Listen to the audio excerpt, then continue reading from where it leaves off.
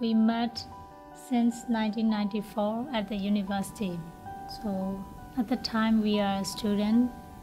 About 2002 we married. We were a very small family. So sometimes I'm working for my own work. I do my own job. Also, she do her job. Sometimes she painting. Sometimes he needs assist. At the time I make for him. Yeah. So we need each other. Yeah.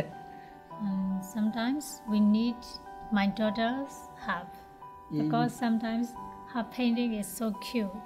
And also sometimes she give idea for us for these 1,000 pieces of white.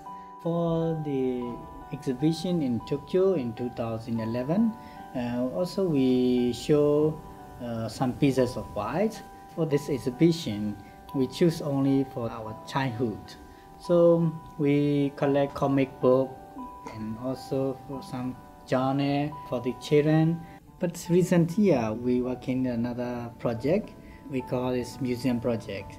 We want to introduce what is a museum, what is our works, what is the artworks, what is the exhibition. So we intend to introduction of contemporary art and to introduce to our people.